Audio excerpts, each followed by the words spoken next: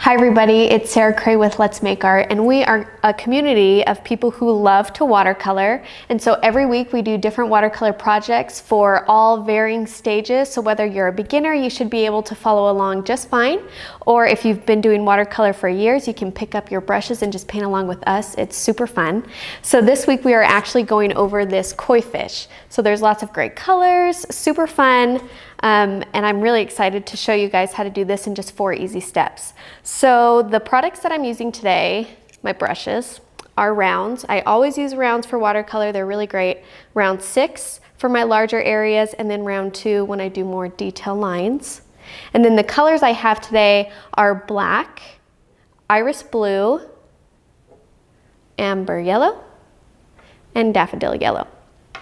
And I have here my butcher palette tray. I just like having a large space where I can mix my colors. So usually I just take a bit of my color, put it kind of on the side here, a few inches away from each other, and then that way I have all of this space to mix, which is perfect because I love mixing my colors.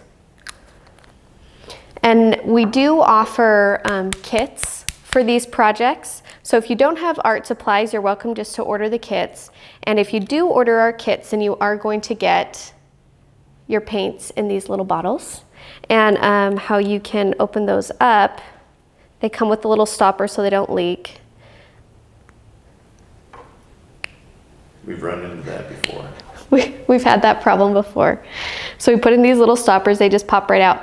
And then I just take my brush, a clean brush, dip my brush in and put some here on my palette.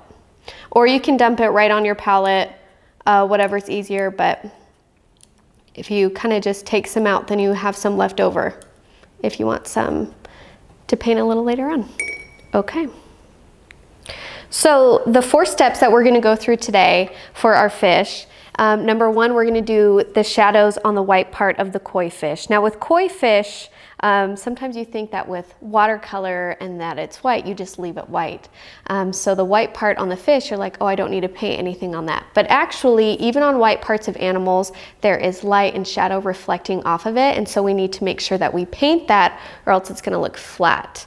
When we put in a little bit of color and a little bit of light and shadow on the white areas, and it creates form on the white part of our fish. So step 1, we're going to put in our lights and our shadows on the white part of our fish. Step 2, we're going to start putting in our orange spots over the koi fish. Step 3, we're going to do our fins. And then step 4, we're going to do our detail work like our eyes and maybe do a little bit of the scales on the fish there too. So I'm going to go ahead and start. Now for the white part that I'm doing here, I'm going to get my brush and I'm going to mix a little bit of black with a tiny bit of iris blue. And I get this really pretty like bluish gray. And on the outline I provided, you can trace this at home. So you can, if you get the kit, it's all included, or if you're just doing this at home, you can find the outline on our website. And I have some areas here, like this area right here, this area right here, where I kind of am showing you where we're going to start putting in those shadows. So I'm going to grab this gray and blue mixture that I have here. And you can see I already have a little bit of paint flecks from just dumping out the paint. I'm not going to worry about those. I'm not going to touch them because in there, that's actually going to smear the color. So I'm just going to let those be and not worry about it. So I'm going to put in my darker color here. Just like that. And then I'm going to rinse my brush and kind of blend out on the sides here. So the whole goal is for this like central area to be the darkest part of the shadow. And I'm going to kind of blend up to where these other outlines go for the spots.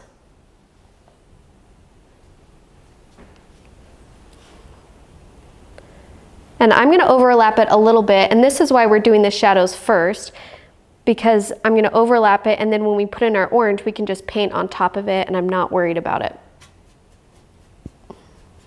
And then I'm going to do the same thing on this back fin part. I'm going to kind of put in my shadows here, and then rinse my brush. Now I do have a little bit of yellow tint to my water, and so when I spread it, there's like a yellowness, but that, I actually think that that lends itself to the koi fish coloring really well. So I like it.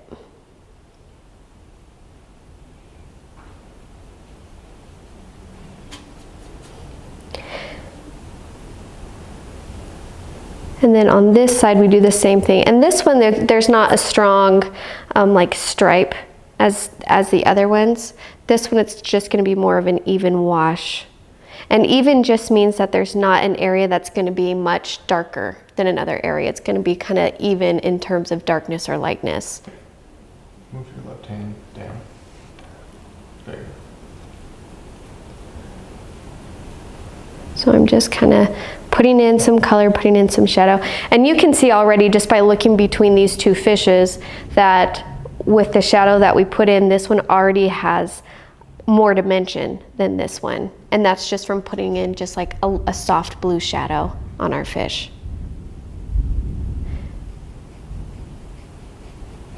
Another thing you want to keep in mind when you're putting in shadows is you want your brush stroke to kind of mimic the shape of the fish. So when I'm putting in my shadows, I'm not doing dashes up and down like this.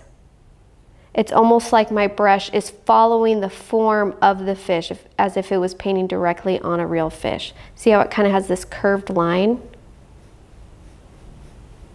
That's just something to keep in mind when you're putting in shadows or light and dark anywhere. You want to keep that brush stroke true to the form.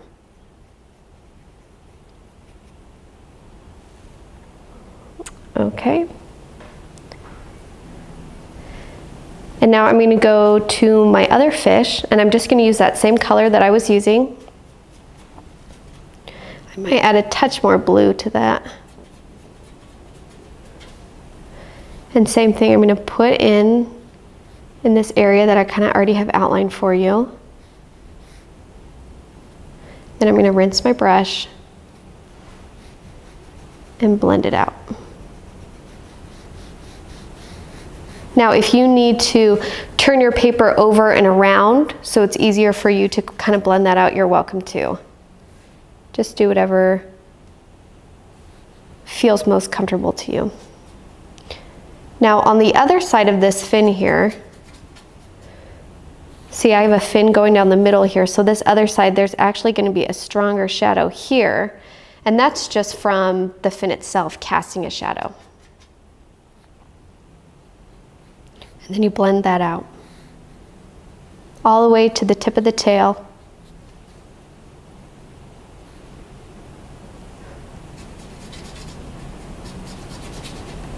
And then I'm going to do same thing, shadow on this part.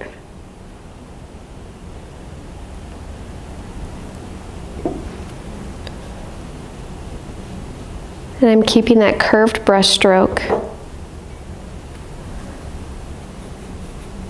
And then I'm blending out to the sides.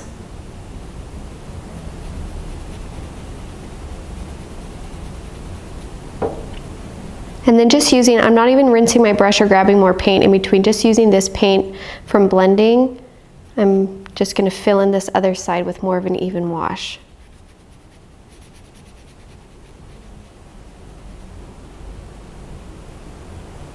And then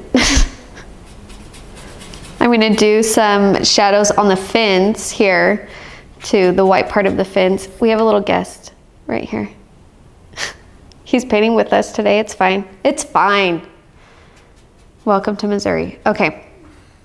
So I'm going to do just an even wash on the fin parts of my fish. So just really, really light wash. And again, wash is even in terms of light and dark. And if you are doing a wash and it's just too dark for you and you're like, how do I make this lighter? All you have to do is add water. That's all you need to do. And that is what makes it lighter. So I'm going to do just very light washes here where my fins are.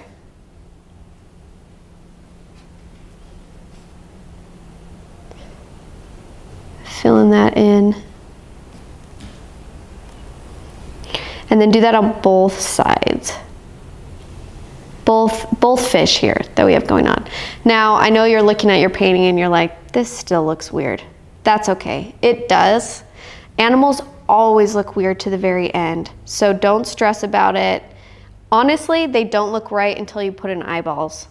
And I don't put in the eyeballs till the very end. So, you know, don't stress out. Okay.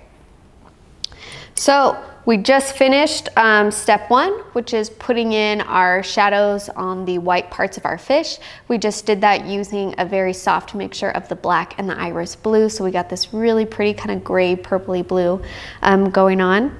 And then the next part that we're going to do here is we're going to start putting in the spots on our koi fish. So I'm going to take my wet brush here, and whenever I get my brush wet, I always kind of tap it off to the side, and that way it's not like dripping all over my painting.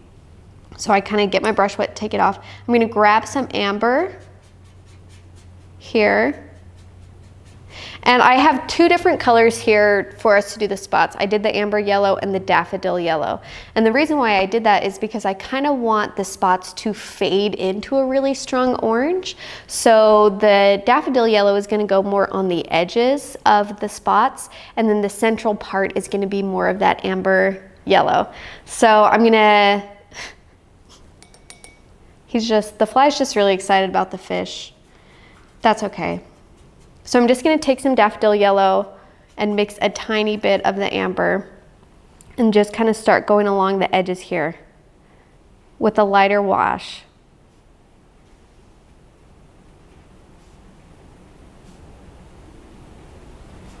So now I have this like nice pretty yellow. And you can let it get a little bit messy. See how I'm not doing like an exact perfect line where it has to be like this really strong area. I'm kind of letting it blend a little bit, having different lines going on. And then now, after I put in my yellow, I drop in my orange, my amber yellow, which reads very orange. And I just do it right in the middle. And I'm going to fill in the rest of this area. Now notice on this first fish that there is actually this front area on the nose that is still white. So just kind of leave that area bare as you're starting to paint it. And then when we do the eye, we'll go back to it. And then I'm going to drop in some more color on top of that. So you can see already that we have this really beautiful, strong orange to this yellow, and I want to help this blend a little bit more. This is looking a little too chunky, like separated for me. And so to help it blend, all you have to do is get a damp brush and kind of just smooth it back and forth. And it kind of gets rid of that super strong line. You blend that out. Oh, look at that color. It's so good. Okay. So we're basically just going to repeat that process for all of the spots. So I did the first, big huge spot on the head of my first fish, and now I'm kind of going through and doing the other spots as well. And if you want to save time, you can go ahead and we can just do the daffodil on all of these areas. Now I don't want to do the daffodil on the other fish though, because then that would take by the time I did the daffodil on all of this fish and then went back to this one to put in the orange, then the daffodil would have dried and it wouldn't bleed out quite like how I'd want it to. So you still want to work fairly fast to get this natural kind of bleed and blend. Did you call it orange? I called it orange. It's actually amber yellow. Good catch. Good catch, Al. I'm always there to cut you down. But it just reads very orange to me. And then the wonderful thing with watercolor is this is a very wet area, and I'm kind of just dropping in the amber yellow and just letting it stay there, and it's going to just kind of move on its own, and it just does this really wonderful, beautiful thing on its own that's I love. So I'm not going to like mess with it too much.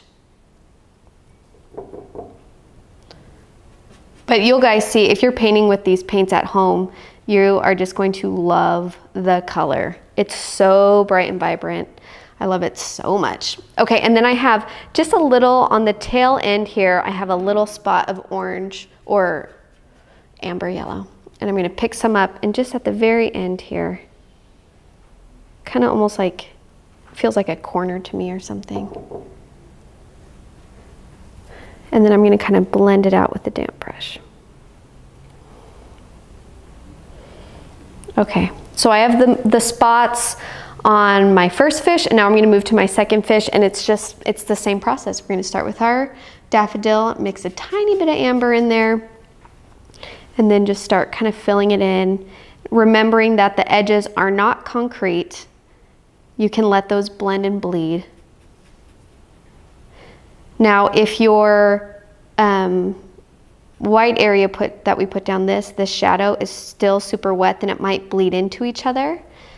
So if that's the case, just make sure it's dry before you start painting the spots. But what if it does bleed? If it does bleed, you can just, usually if something starts to bleed and I wasn't expecting it, all I do is I just take my paper towel, lift off the color where it bled into, and then just wait for it to dry. That's it. And it might look a little bit like bleedy after, but sometimes you just gotta let things roll. That was what we did in our last live that we did. It's like, just let it roll, just let it be. It's beautiful and it's fine. Okay, so I dropped in my amber yellow, and this line is still really reading really strong to me where this daffodil yellow is. You can see on this fish that there's a softer blend to it, and I really like how that looked. So I'm gonna try and do that same thing. I'm gonna get my brush, it's clean, I'm just gonna get it kind of damp, and I'm gonna start blending out this yellow a little bit. It just makes the transition a little softer. And for me, that just reads more natural to what you would see.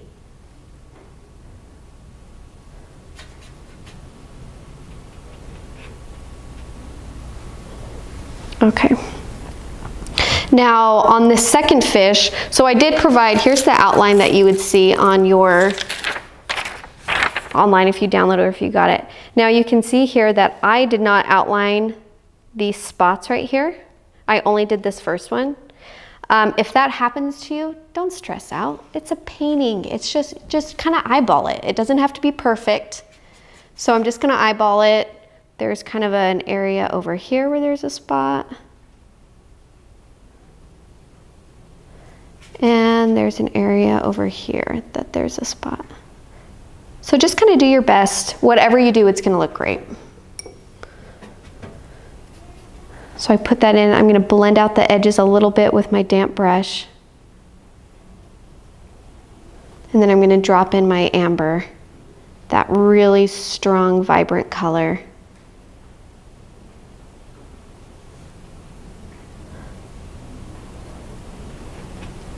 Just like that. I feel like we need to get your damp brush on a t-shirt. Get your damp brush.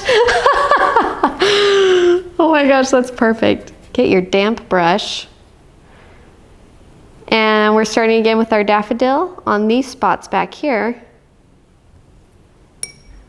Kind of letting it blend. Blending it out just with a damp brush, and then I drop in some color, drop in my amber. And then I'm gonna help blend this a little bit because there's a strong line between the amber and the daffodil that I put in. So to kind of help mix that, I'm gonna mix a color in between on my palette. So I grabbed some amber, put it in with my daffodil, and then I'm gonna kind of go and mix those things together so it's not such a strong, you don't want like a really soft yellow wash with like just dots of bright amber. If that's what's happening to your paper, then let those mix a little bit, mix it on your palette, and then kind of blend those areas together so it's not just, so it doesn't just look like kind of fireworks on the spot. Does that make sense? You know what I'm saying? Mm-hmm. Mm-hmm. Okay. And then again on this little tail, there's like a little touch of orange right here on that end. Just like that. And then using my damp brush, I get it wet, pat it off on my towel. I'm gonna blend this out just a little. Now, another problem that you might run into is maybe you're starting to kind of blend something else and it's just too much color, too much water, there's just too much on there and it's not light enough. So that's what's happening here. I wanted this to blend out, but it kind of was too strong for what I wanted. So you can actually lift color up with a clean brush, just get it wet, get it damp, and just lift up and then pat it on your paper towel. So you're basically picking up the paint and the water with that brush.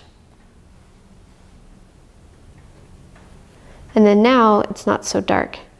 It's a softer transition. Okay, so looking at my fishes, I got all my spots. We just finished doing step 2, which was putting the spots in for all of our fish. And now we're gonna move on to step 3, which is putting in our fins. So this is where we're gonna put in a little bit more color on them and maybe some line work. So I'm gonna switch to my round 2 brush. And what I'm going to do here is on these fins, and you can see here on the original painting that they have like almost like veins, like orange veins that kind of sprout out from the corner of the fin and kind of go out. And that's what we're going to mimic here. So I'm going to take my round 2, and the reason why I'm going to move to this is because it is a smaller brush with a smaller body, so I can get a nice thinner line. And I'm going to mix the colors together. My daffodil and my amber here. And then from this corner going out, I'm kind of splaying out just with some lines. Now, this area is very wet, so you want to be very careful when you go to do this that you don't rest your hand down and pick up all that color and then move it around on your paper. So I'm actually going to... That's never happened. It never happened. No, it happens like every time. You're not alone if this happens to you. Okay, so I'm actually going to switch my paper around so then wherever my hand is, it's not on the painting. So starting from this corner, I'm just going to kind of do some thin lines splaying out. So I'm going to have one this way. They're almost like, do you guys remember when you were younger and you did like the sunshine rays? It's like that same idea, except this sun is like this corner is the little sun. And the lines don't have to go all the way to the fin. A couple of mine did. That's okay. I like to do them various lengths.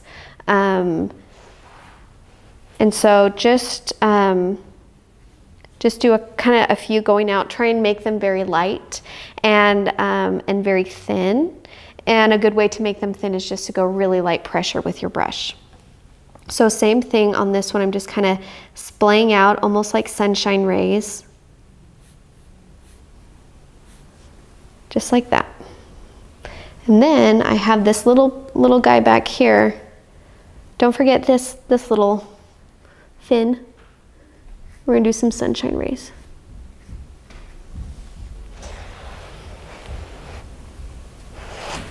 Okay. So this fly. Okay. So I'm gonna go do my tail fin and then I'm like, oh shoot, I didn't do my shadow color on that. And the reason why we want to do our shadow color first is if we, because it's an even wash, and if I put the orange splotches down first and then try to do like a gray even wash over it, it would just make the orange stripes bleed.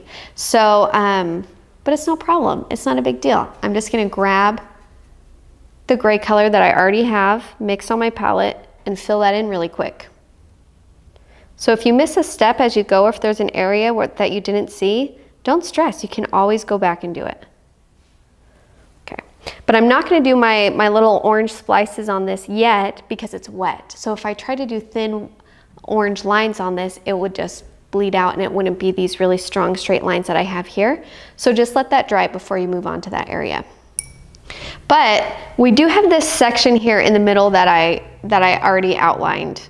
It's kind of like a, I don't know, slit or an oval or something. Right?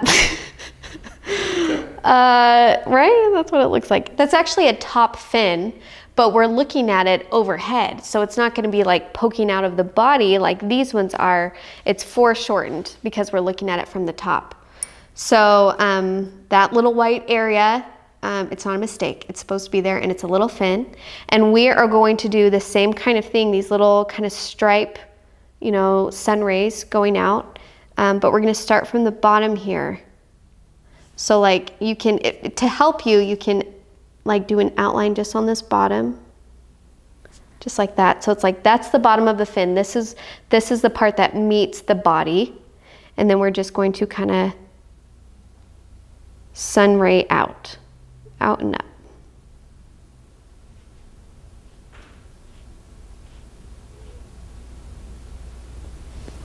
Just like that.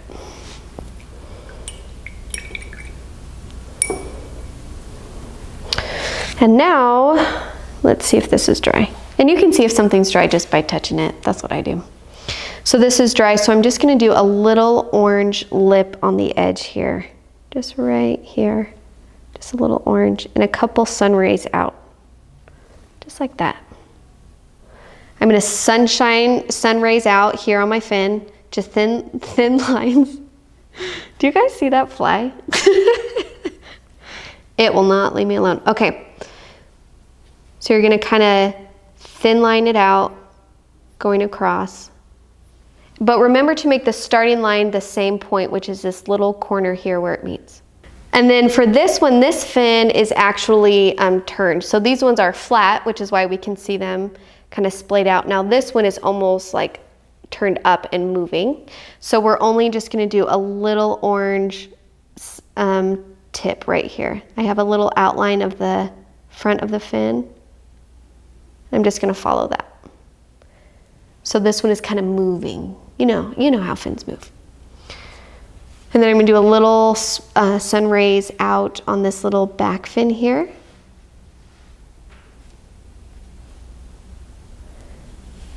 And then same thing that we did on this side for the fin, I'm gonna do it in this one. So I'm just gonna do a line across the bottom, which is gonna be on the right side. The right side is the part that's attached to the body of the fin, of the fish. And then kind of just do a few sun rays kind of going up and out, like that.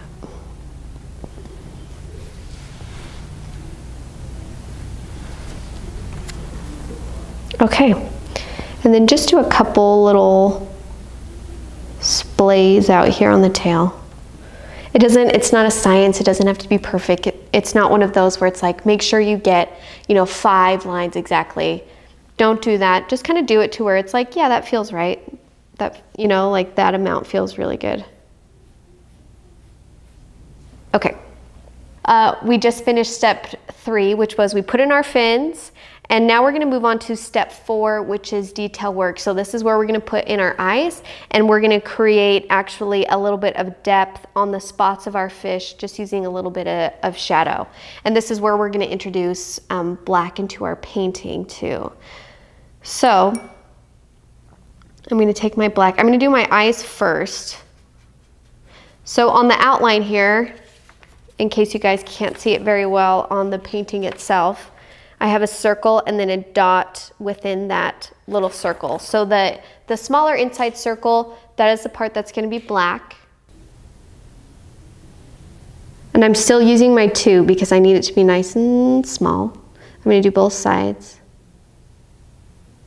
Like that. Kermit the Frog. It does look a little Kermit the Froggy. It does, a little Muppety. To help that give it a little bit more form, we need to put in a shadow right here. So on like the inside of the eyeball where it meets the orange part of the fish, I'm gonna put a black line there, like that. And same thing on the other side. And then I'm just gonna rinse my brush, get it nice and damp, and just softly kind of blend the shadowing out.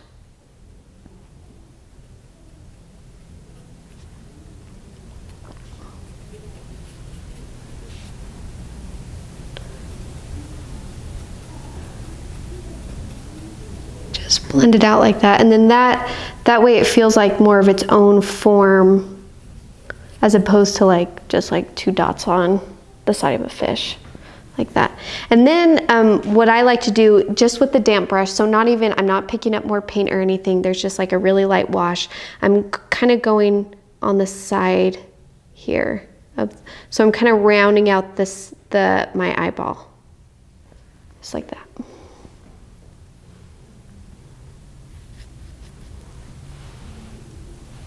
And then I'm going to do the same thing on this side, my other fish. I'm going to put in my little black eyeballs that make him look kind of puppety. Then I'm going to do a little line on the top, kind of like an eyelid. Then you blend it out. This is just like a soft shadow we're creating. Okay, so now what we're going to do, we put in our eyeballs, but I still want to finish this up with a little bit more detail work, a little bit more depth. And so what I'm going to do is I'm actually going to mix a little bit of black with my amber. Just a tiny, tiny bit of black. So it almost becomes this like brown, kind of. And just in a couple areas here, I'm gonna do, you know how fish scales have that kind of, that loop, loop, loop. We're gonna kind of mimic that same thing. So I'm gonna kind of like,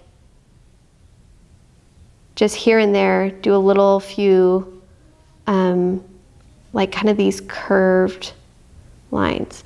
And I'm actually gonna go back with the damp brush and kind of blend this out so it doesn't just look like decoration on top. But we just want a little bit of darker color in there. We want a tiny bit, like a hint of the texture of the fish. So I put in those little scales and then I'm just gonna take a damp brush and kind of just blend them out just a little. So then that way it's not just like planted right on top. And this is, if you have any white areas on your fish that are kind of standing out to you, this is a good time where you can kind of just blend some areas and let it be kind of loose and watery and just kind of like blend some things out. And then that way it doesn't feel so sectioned. Sometimes you just need to take a wet brush and blend some things together. It's true in life. You just need to blend some things together in life? Maybe we all need a wet brush. Maybe we all need a wet brush for our life, blending some things. Okay. And then I'm going to do the same thing on this back scale here. I'm just going to do a couple. But this edge is looking just a little too strong for me, so I'm just going to blend it just a little.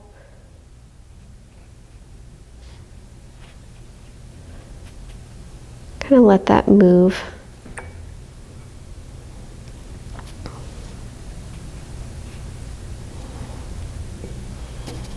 And if it gets too yellow, you can try and pick that up with your brush, just like that.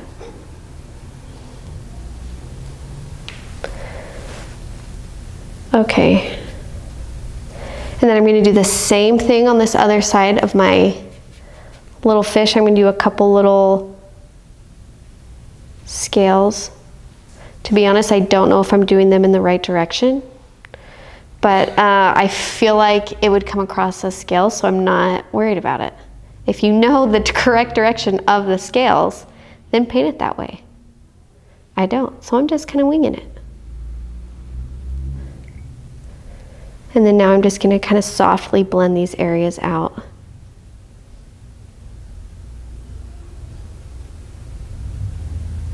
And that's just because we want to give just a hint of the texture of this fish. If we sat and put even scales across the entire fish with a nice outline, what it would actually do is it would completely flatten the form that we have created so far with our fish because it's even and the value would be even. So we don't want to do that. We want to just give the viewer an idea of what these scales look like. We don't have to sit and draw each one for them to know.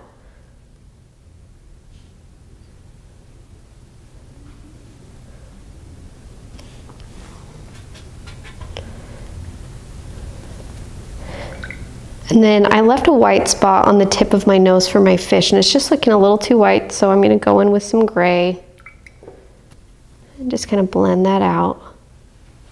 Same. Is that a mouth? It's not a mouth, it's just like the spot ended on the fish. So it's like the white part still, but it was too white.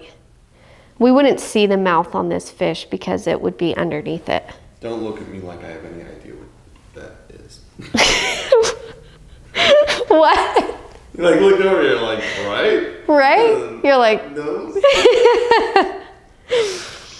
Okay. So we put in a little bit of scale texture on our fish. The only thing that's bothering me, and it's the very last step that we got to do, is I actually kind of want to blend out this top fin a little bit. Okay, I guess there's two more things. Okay, I'm going to blend out this top fin just a little because this stark white I think is just sticking out too much from the fish. So just with a damp brush, just very softly, I just did kind of more the top. And same thing on this side. I'm just going to softly kind of blend that. Here. Blend. You can blend wherever. You can just, blending is my favorite thing. I don't know if you've noticed. I say it a lot. Okay. Now the last thing that we really want to do is the eyeballs, the actual white part on our fish is super white. So white that because even eyeballs itself, they have shadow on them because they're a form, they're a shape. They're a three-dimensional thing. And so what I'm going to do is I'm just going to put a little bit of shadow on the very top of my eyeball. Just like a light gray going here. And that just by itself, just doing that soft little touch is gonna make it feel more like the actual, an actual three-dimensional thing. Wait, is that water or is that like gray paint? This was, I just picked up a little bit of the gray paint that I had on my palette already from doing the shadow of the fish. So you kind of just, and if you want, you can even try and take from the black of the pupil and use that. You can try and do that. Now, the thing I gotta be careful on this side is I can just see from the glare that this is actually still pretty wet on my fish. So I'm gonna try and lift up some of this paint so that way if like water touches it, it won't bleed everywhere. And I'm gonna do the same thing on this side. I'm gonna just put like a light gray, see how that bled? That's okay. I'm just gonna pick up my paper towel and blot it. Just like that.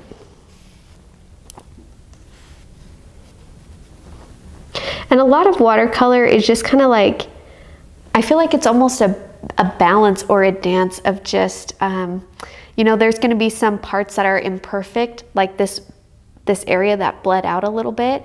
And us, as the person making it, like that really stresses us out because we're like, this is so obvious that this kind of bled out and it's a mistake. But the thing is if we just kind of try and minimize it a little bit by picking it up and then just move on and let it go, most of the time, another person looking at it will not be able to tell. And I think that watercolor is really forgiving in terms of this kind of accidental art that's a little bit loose. And so some of those things it's just us, and it's more of our like, you know, being critical ourselves, that those things hang us up. And don't let things like that hang you up. Just keep on going. Okay, so I added a little bit of shadow to my eyes. We put in our detail work and our kind of scale texture for our fish, and that's it, we're done. It looks great. So the 4 steps that we did today to make this fish was step 1, we put in the shadows on our whites. I liked doing that first because then our spots can kind of go over the shadows, and it just makes more sense visually, and that way it doesn't bleed everywhere. Step 2, we put in the orange spots on our koi fish. Step 3, we did our fins, so we did our kind of splay out rays on our fins. And then step 4, we just did those finishing touches with the black eyeballs, doing the scale texture on our fish, just a hint, and kind of adding a little bit more dimension to our eyeballs. And that's it. It looks great. So if you're interested, we have kits for this. On letsmakeart.com, you can just buy this kit one off by itself. Or what you can do, and it makes it easier for us and for you, is we have a subscription box. You get all the projects that we do every week in the month mailed to your doorstep at the very beginning of the month, so you have everything you need to paint 4 projects with us. So both of those can be found on our website at letsmakeart.com. And I can't wait to see how you painted this. So if you painted it, post it, share it, and tag us in it. Our Instagram name is Let's Go Make Art, so you can just tag us right in it. And if you want feedback, or if you just want to share it, please do. Let's share our art. Let's create this really wonderful community of watercoloring.